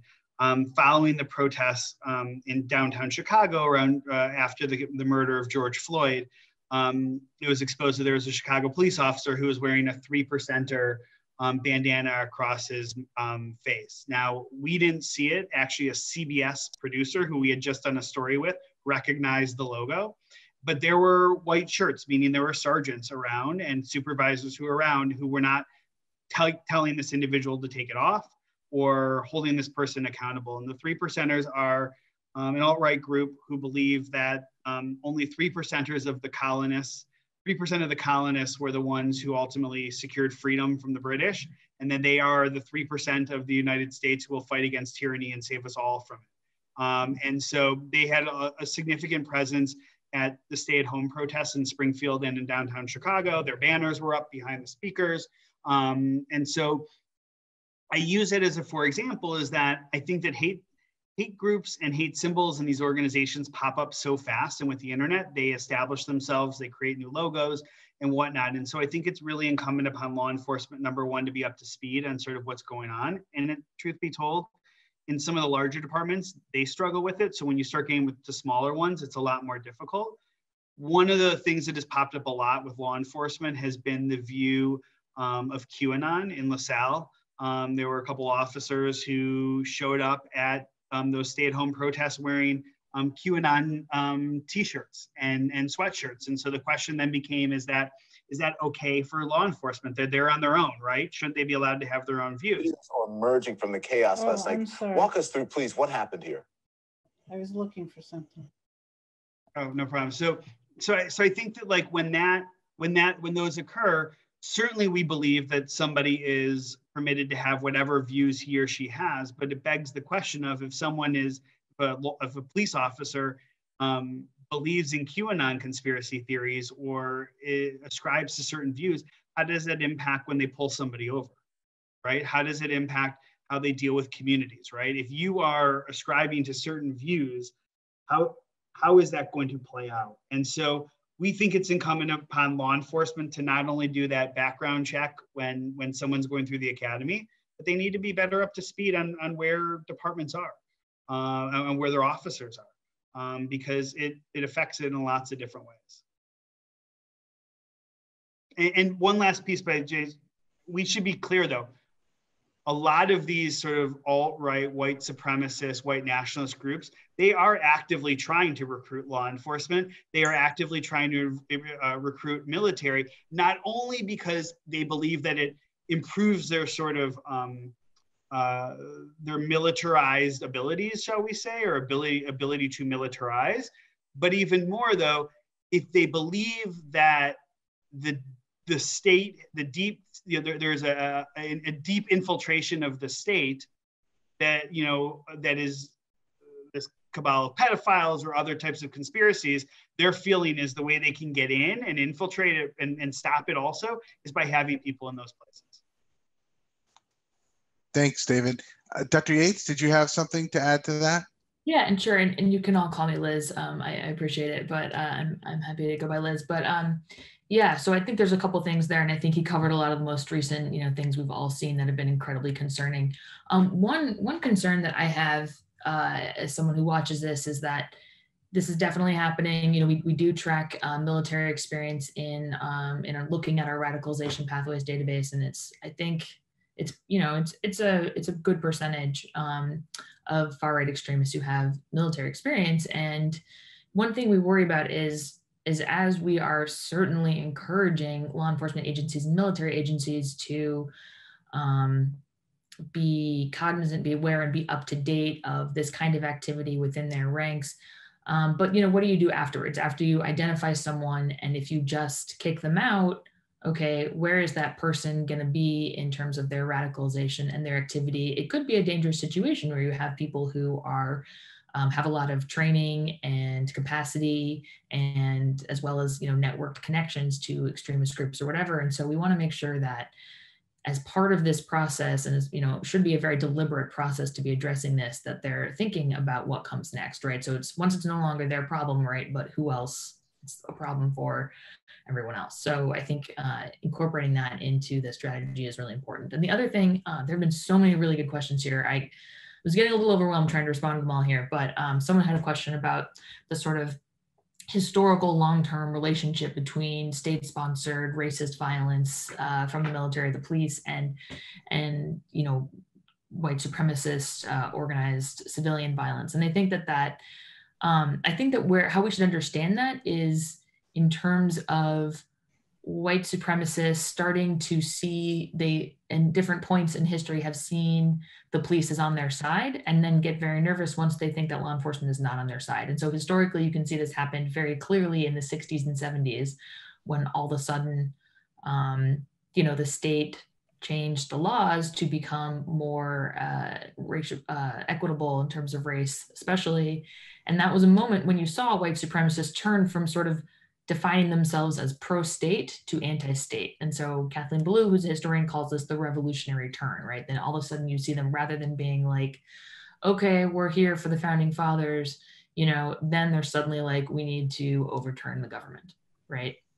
And so you see some of those dynamics play out today in some of the relationships between militia groups or white supremacist groups and law enforcement, whereas in some cases, they're trying actively to build relationships with them, to, see themselves as one of them. I can think of an example in my home state of Washington State where a guy got arrested, a neo-Nazi, and he would, said to the cops, "Don't worry, like, I'm with you," and they were like, these cops were like, not happy to hear that. So certainly that happens, but you also have seen, especially in some elements of the Boogaloo Boys, an anti-government, anti-law enforcement approach. So you do see it happen in different ways, and it's really important to try to understand all of the different potential relationships that might exist that way. So those are just, I hope I'm answering some of the questions as we go, but happy to talk about that more too. Thank you. Tish and Margaret, do you guys have any thing you want to share on this issue of white supremacists trying to recruit in the military and police forces, experiences, anything like that? All right, so I want to move to another question. It was something related to data. I think, Liz, you might be able to help with this one. The START Center, is it tracking hate crimes or violence or acts of domestic terrorism against the Latino community in the United States? Yeah. So let me say a few things about hate crime data. It is lacking across the country. We just it is very difficult. I'm sure David can talk a lot about this too. A lot of hate crimes go unreported to law enforcement. We know from victimization surveys that's a very low percentage. Obviously, a lot of the communities that are targeted, might not have good relationships with law enforcement or with institutional actors, and might not be comfortable reporting, or honestly figure nothing's going to happen, that kind of thing. So anyone that has data on this, we have to think of it as representative on some level, or a fraction of what's really occurring. The FBI does collect hate crimes data, but they're mandated to do so, but jurisdictions report to them, and lots of the times jurisdictions don't actually report the data, right? Or they collect it in different ways. So we actually recently created, I think we just released some of the data from this last week and the week before. We created what we think is a representative analysis of hate crime offenders. So it is not comprehensive of every attack that's occurred. That's just way out of the scope of our ability to do, frankly, of anyone's to do. We use, open source data collection. We rely on the research from groups like ADL or other types of advocacy groups, but especially on court documents and on media reports. So no one has great data on that. That being said, we do have some data to suggest that it's grown. We don't, the numbers aren't super clear, but I think attacks against Latinx members or Latino community has definitely increased. There's some research to suggest that it's increased at particular moments when there are contentious political moments, when sort of some of the more restrictive policies, like in Arizona, SB 1070, I believe, and then like 2002, that kind of thing, that those kinds of political actions might spur that target immigrants, might spur further violence or hate crimes against immigrants. So I'm sorry I don't have a perfect answer for you on that. Frankly, understanding better, also I think your question was how it's affecting the Latino community. Understanding the impact on targeted communities is something probably that data we haven't done enough research on generally, and I think we should spend more time on that. One other thing I'll say about hate crimes is, and this gets to also something that Tish brought up and that other people have commented on, is the difference in the treatment between hate crime offenders and Islamist extremists or other, typical people who are, interact with law enforcement. And that's something that, we think a lot about too. And that's one reason why our director has recently argued that when we talk about terrorism, we should always also talk about hate crime, because whether or not you call it terrorism or whether you call it hate crime can sometimes be a product of what the legislation is, right? There's much, and I won't get into all that, but there's different legislative statutes and things that result in the treatment of these populations differently. And then there's all sorts of cultural and social reasons, right? So that by talking about hate crime in the same, sort of normative way as terrorism can really, we hope to address some of those distinctions. And that's happening to some extent, I think, increasingly, but we have a long way to go. So that's just one dimension of that problem you talked about. Thanks, Liz. I appreciate that insight. Margaret? So one of the things that I was aware of after the 2016 election, I was on the, I don't even know what we call it anymore, but the clergy advisory board to the U46 school administration. And we were having lunch in November out at a church that's not really in Elgin. And one of the administrators was explaining that they were already beginning to see the hate ratchet up. Now, this is not a hate crime. These are kids, but they were building a wall out of backpacks and telling the Latino kids that they should go home to their country because they were going to be deported. Oh, well, we had that. So we had that in our home. So when you talk about kids, I'm not shocked by this actually, but when you talk about how it enters the mainstream, that's a piece of how it enters the mainstream. We were already seeing it in the first 2 weeks after the election, before the inauguration, where other kids were picking on the Latinx kids in elementary school. Well, it was before he won. My kids came home in 2016 and asked if we would have to leave the country because their classmates said when Trump wins, all the Muslims have to leave. So it didn't take the winning of the election, it took him being nominated. But again, we're not, it is what it is. He created that kind of culture, and the community has responded, and it is what it is. Sorry, I digress by making it personal. But I wanted to also try to take this conversation a little bit towards what can we do. We talked about it a little bit, but I think we got a question even before the panel started yesterday, and the person who wrote to us said, what can be done to people in this segment, meaning the far right extremist movements, to bring them into the center? He called it the center. How can we address their concerns and still make progress to improve our country? And I want to first take this to Liz, because I understand that you're doing some research on reintegrating, formers. And I think that your research might be very helpful to, understanding how we can get, beyond this, situation where we have extremists engaging in violence. What does it take, and what are you finding in your research?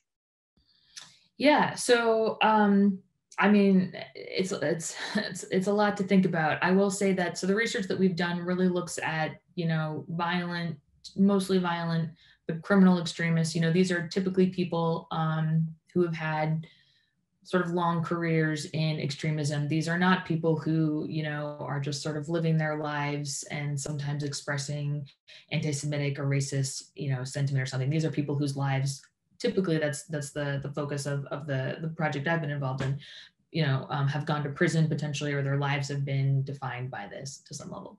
So that's a particular, population of people that might be the targets of this kind of work, right? So I just want to clarify that, those parameters.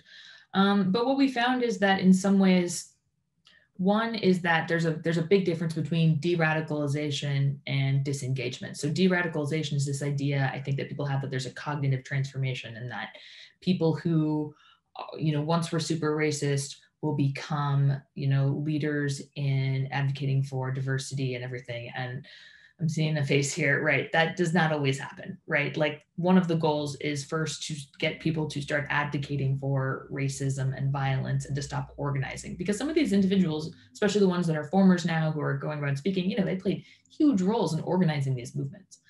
And so you really have to disentangle those two kinds of processes. But they are related, right? Like you'll see that people, once they sort of get themselves removed from these networks, just, they realize, wow, I was just sort of brainwashed by this, or I was just consumed by this. It was something, it was a part of my identity and a part of my life. And so, but they are related processes.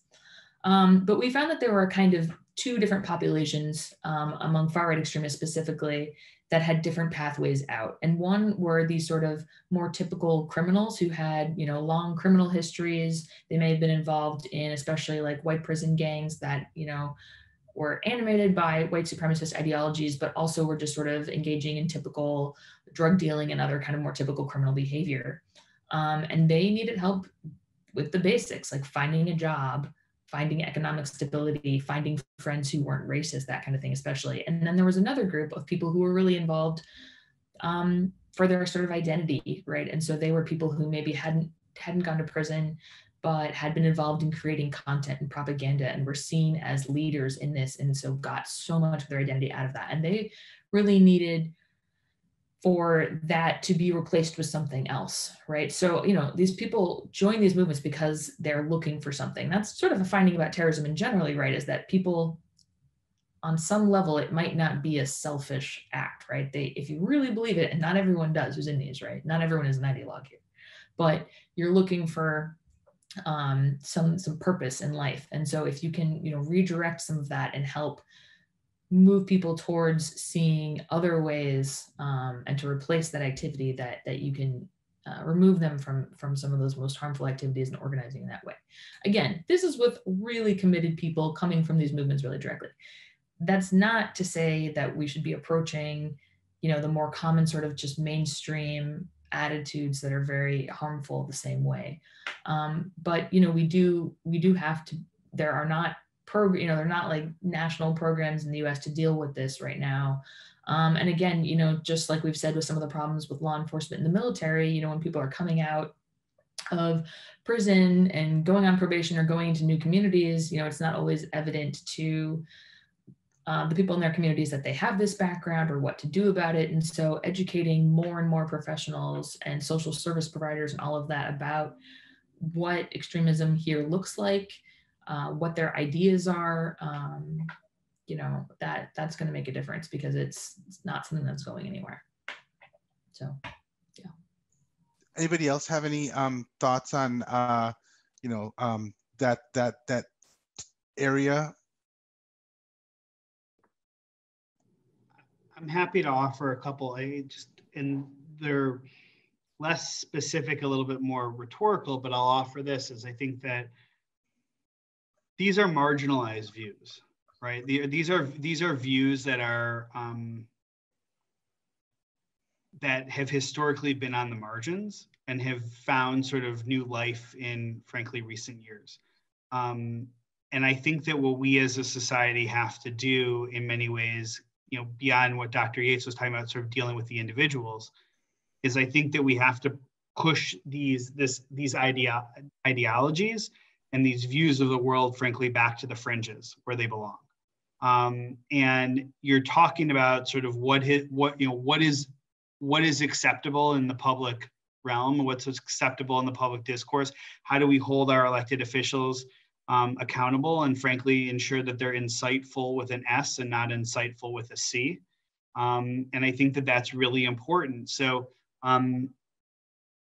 we have to hold people to a higher standard, I think, and respond to falsehoods and misinformation with facts. And it's going to frankly take time to overcome sort of the mess that we're in right now, to be honest. And I think it's going to take time and reason, and we've got to work with kids too, to address those issues. Margaret, did you have something? I was thinking about what David just said and what he said previously about sort of what I would call an echo chamber, that if you only talk to people who think exactly like you do, or you only watch the news channel that promotes what you already think you believe, then you don't have the full perspective, right? It's hard. I was a former journalist, so the whole question of what is truth becomes a really interesting question. And then because I started, Al Bender asked a question in the chat a while ago about Al, and you probably can't unmute, can you? Al Bender, do you think on a federal level, the new administration will have a different impact on the hate prevention and dissemination of hate information? It's a really good question, but based on what David just said, I think it's going to take a long, long time because people are still so tied to those echo chambers. That would be the first part of my answer, but Al's heard from me before. So does somebody else want to take that one on? Well, I want to comment that that particular angle, like in terms of how to push back those fringe ideas to where they belong, is going to be tied more to like what we as communities are willing to do, because at the end of the day, the government is hamstrung by the First Amendment in terms of what it can do to marginalize those ideas and put them back into the the categories of extreme, unpopular and unacceptable. And that's not something that, I mean, somebody can definitely, I think this administration, in my opinion, has definitely allowed those ideas to come into the mainstream. But I think that an administration that is more focused on following the rule of law, adhering to the Constitution, is going to be very hard pressed to be able to, implement any kind of legislative fix, any type of executive order to, do that kind of work. That's up to us as communities, at the local level, at the state level, to, address that. And there was a question about Facebook, and maybe we can talk about that, is what can Facebook be doing more in order to address the hate speech that exists on it? The government can legislate, and I think David had talked about using, advocacy and legislation to do that. So maybe David, if you could, circle back to that question, because there are some First Amendment implications, but then, Facebook is not a government entity. Well, and that's the key, right? Facebook is a private company, right? It may have shareholders, but it's a private company.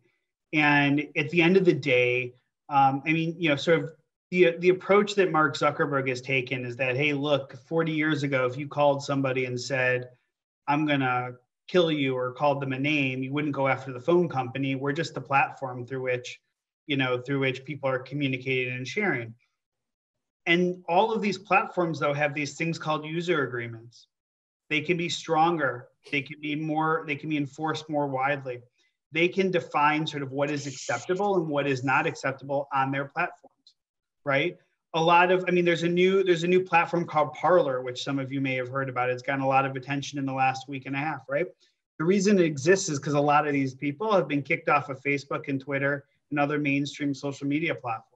And that's where many of them are turning to. And so, ADL has been at the forefront of fighting hate online. We went so far as 3 years ago, we opened up something called the Center for Technology and Society in Silicon Valley. And we hired a senior executive from Reddit to run it, and we have engineers who can sit across the table from YouTube and from Google and from Facebook and from Twitter and from insert platform here and say, you can, and they're not civil rights attorneys, but they're engineers. They're the ones saying, you can change your algorithm actually, and you're not, and you can push hate down. YouTube has done a lot on that end. Facebook finally has kicked David Duke off of its platform and has taken down and is cracking down on QAnon conspiracy theories. Twitter has been very aggressive, but there's a lot more that that they need to do, and basically to declare their space to be hate-free. And we think that the same ingenuity that's changed the way we communicate needs to be used to clamp down on hate speech and misinformation, because it is their platforms. This past summer, ADL and the NAACP and Common Cause and LULAC and Color of Change and a number of other civil rights groups ran something called the Stop Hate for Profit, where we talked to advertisers. More than 1,200 advertisers on Facebook pulled their ads for at least a month from Facebook because their ads were appearing next to Holocaust deniers. Their ads were appearing next to racist language, and so they didn't want their brands being associated with that. It ultimately prompted Facebook to do a number of different things, not far enough, but enough. It got their attention. but regulators are paying attention as well. And so there's a regulatory perspective here too, that role, but more so is that we've got to hold these platforms accountable. Anybody else? So I'm going to end on one last question. It says, are there any studies on what radicalizes people? And I think that I'm going to throw this to Liz first. And I'm going to preface it by saying that, like, the idea of what radicalizes somebody can be a very, caustic, frame, because people, think that that's the government or police policing their ideas. So if you could talk a little bit about that as well, that'd be great. Yeah, I saw that. There's so many more other ones here that I'd love to speak to too, but I'm glad you threw that at me first. So I want to start by saying, unfortunately, this is a really difficult question and a difficult answer. There are often people who want to say, all right, what's the profile, right? Like, what's the checklist? How can we tell? And that just, is very, very difficult. The kinds of things that we track, or we're looking at theories saying, okay, if someone has some kind of vulnerability, this gets exploited by a recruiter or something like that. But, those kinds of vulnerabilities, like, being socially isolated, or, being a victim of trauma or abuse, those are things that happen to, unfortunately, many more citizens than radicalized, right? It's a tiny, tiny fraction. Talking about, we look at military experience. Again, it's a tiny, tiny fraction of vets who participate in any of these kinds of activities or have these ideas. So one way that we try to understand this is in sort of combination pathways, right? So if you've got someone that is experiencing this and then they get exposed to this, how is that, what is that potential to lead to? What are these sort of sequences of events? And that still is really hard because, again, especially recently, it's happening very quickly. So it used to be that in order to get, and again, I'm using a working definition of radicalization here that really focuses on sort of violent radicalization. But, you used to sort of happen to be approached by someone in a white supremacist group and to start receiving this content and experiencing it. And now you might just be playing a video game. You might be 11 years old or 9 years old playing a video game online and start hearing stuff and get recruited that way. And then it happens very quickly, right? So I think all of the things we've talked about at the societal level are really important, in countering those ideas, in trying to see where they're coming from, trying to stop them before they get mainstreamed, right? So before they explode all over these platforms. A lot of our work is really reactive. Our work, I mean that in society generally, right? Like, it's very reactive. We need to be a little bit faster at it. And then again, we're looking at projects as to how to help individuals disengage. So those are very different questions, I think, at the societal and individual level. And I'm sorry, I don't have a great answer, but it's at the individual level, it's really on a case-by-case basis to some extent, but trying to reach people where they are and to help them have, meet their needs in other ways. So I'm sorry, that cannot be a satisfying answer. I know, I'm sorry. But that's what we have right now.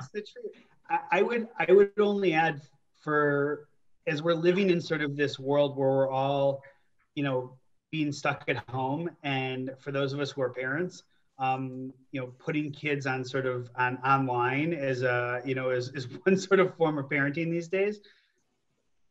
Really, I think what Liz just said, parents have to be really aware of what your kids are looking at online. Online video games that they're playing and who they're talking to and what they're being exposed to.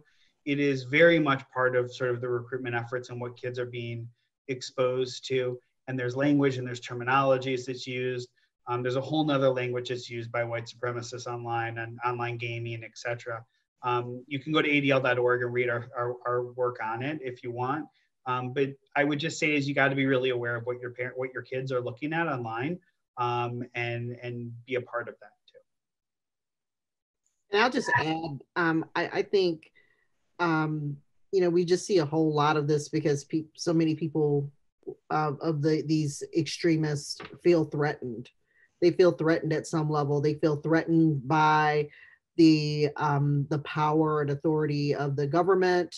They feel threatened by the complexion of our country changing. It's becoming more brown and tan, and they feel threatened by that.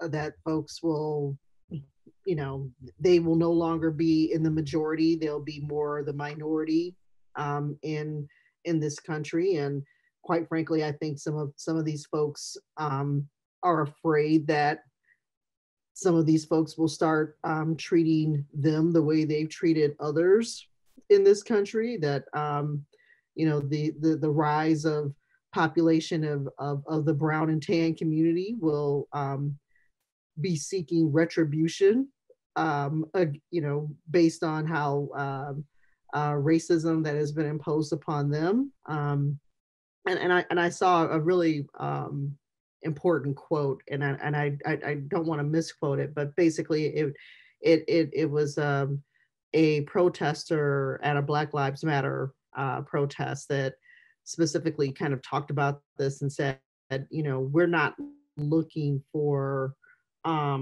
revenge. You should be glad that we're not seeking revenge. We're seeking justice. We're seeking equality.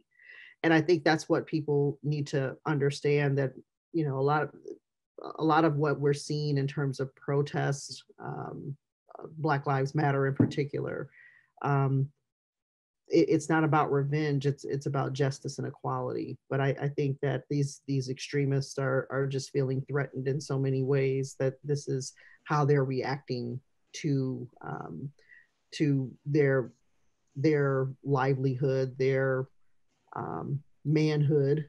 In a lot of cases, we talked about the misogyny related to a lot of this, just feeling very threatened. And I don't know how to address that. I really don't. Margaret, did you have any last comments? I don't necessarily need to be the last person. I also think that, to somebody's question about how we get it to stop, I think it's very hard to put the genie back in the bottle. Sometimes I actually think sometimes it's better to know where the hate is, because then it's easier to deal with it up front, as opposed to being blindsided. And sometimes the stuff that I've read about some of this is it's almost like cult programming. I don't know if that's quite the right phrase I'm looking for, Dr. Yates, but I think that it is on an individual basis, but that people are really, as Tish suggested, grasping for something, that because they feel threatened and maybe boxed into a corner, might be my language, and so it becomes almost cult-like. And so then you're in a realm that I'm not equipped to address, but, you know, cult deprogramming. That's sort of where I am with some of that, if that makes any sense. So we're gonna have to leave it at that. I mean, you just, like Margaret, you opened up the topic of cults, and that actually is like a fascinating area of study that, you know, could be, you know, discussed in the context of you know, working with people that are seeking disengagement, or you can't leave it here. So I think the hopeful piece of this is that we're all here. David, I know, had his doubts about whether we would sustain an audience for 2 hours. David, we did pretty well. 28 people still here. Right? I'm impressed. So Elgin's different in some ways, and for the good. So that's part of where I would leave it. So we've got Tish back on, which means that my job ends and hers begins. I want to thank all of our panelists, Elizabeth Yates, David Goldenberg, Rabbi Margaret Frisch-Klein, Tish Powell, and our moderator, Junaid Afeef, and all of our attendees. You came up with great questions. David, we can actually probably go on for another 2 hours, but we won't. We want to give everybody the rest of their Sunday afternoon. Please check the resources at Gail-Borden Public Library. And if you're not from this area, your own public library, because there are quite a few books out there lots of journal articles. A lot of them are actually linked on the Southern Poverty Law Center's website. Also check out the resources of the ADL. I believe David posted the website, the URLs earlier. Midwest.adl.org, I believe, was the main address. Correct me if I'm wrong. And also look to some of our upcoming programs. On January 24th or 25th, whatever the Sunday is of that weekend, we are going to be discussing Michelle Alexander's The New Jim Crow. And then on April 18th, we'll be doing a discussion of Ta-Nehisi Coates' Between the World and Me. So Elgin is really poised to dig deep into the issue of racism. And by that, I also mean how to be an anti-racist. It's all related. So just be on the lookout. I think we have an appetite and a desire to connect and engage with each other on these deeper topics. So again, thank you all for coming, for parking yourselves in front of your screens and devoting 2 hours to discussing some very important, perhaps uncomfortable topics. And I apologize if we didn't get to everybody's questions. But the resources are out there and we can connect you. So thank you again. And I'm just really overwhelmed by the turnout and just the perceptiveness and the willingness to engage and the generosity of our panelists in sharing their expertise and experiences. So thank you all and have a good evening.